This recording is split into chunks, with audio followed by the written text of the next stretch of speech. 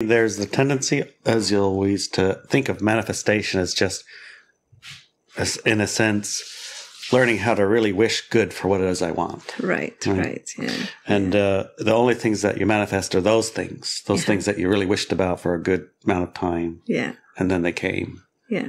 That's how manifestation works. But that's why we're being taught in the mass media manifestation works like that, right? Oh. But it's not like that. It's every single moment of your life you're manifesting, basically. Yeah, exactly. That's different. And so